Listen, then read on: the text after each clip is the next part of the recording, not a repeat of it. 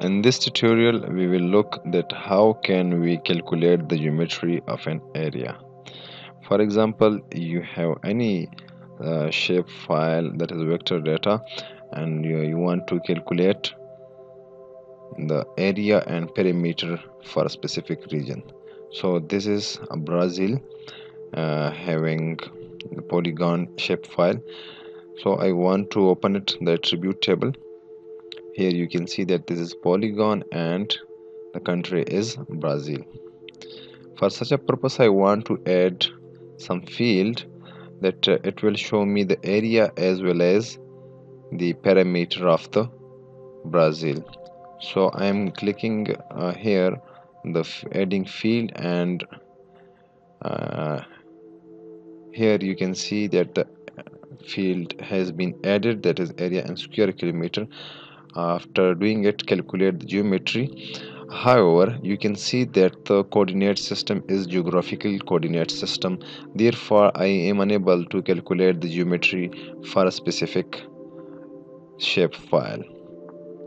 Whenever you want to calculate the geometry for a shape file, you must change the projection system, that is that is from the geographical coordinate system to the projection system. You must change towards the projection system.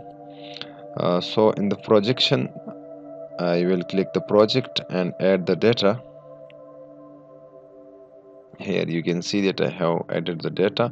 Now I will identify the area, that is Brazil is lying where to it may be projected. So I'm closing it, and I want to see the specific location, that is where the Brazil is lying on the projected coordinate system. So this is the Brazil, and now I want to show you here the north and south. That is universal transverse marketer projection system.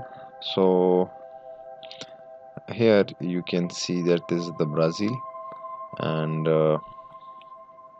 whenever I will click on the map, it show me different values in the latitude, longitude, etc. You can see that changing the cursor, it also changes the value of the points. Here north and south, whenever your location is north, it will show you north, and whenever it is south, it will show you the south.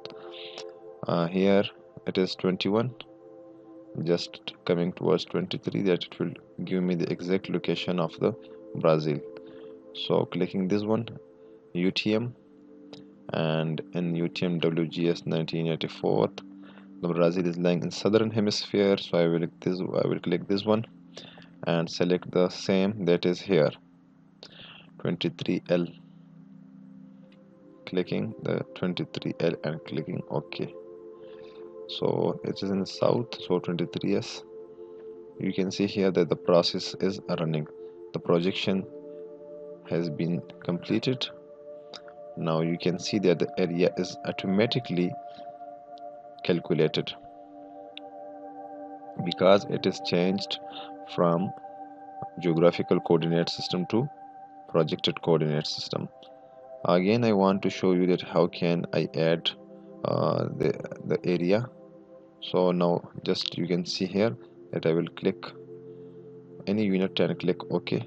So it is giving me the area in square kilometers. And the side you can see on the right side the shape length as well as shape area in meters.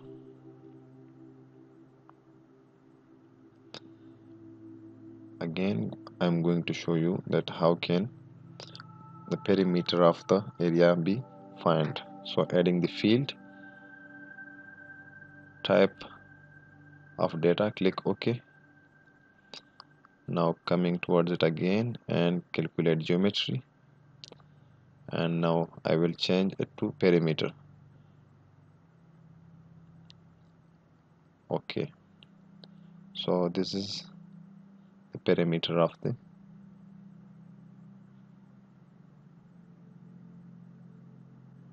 This is the perimeter of the area. So through this way you can do the same process for different areas.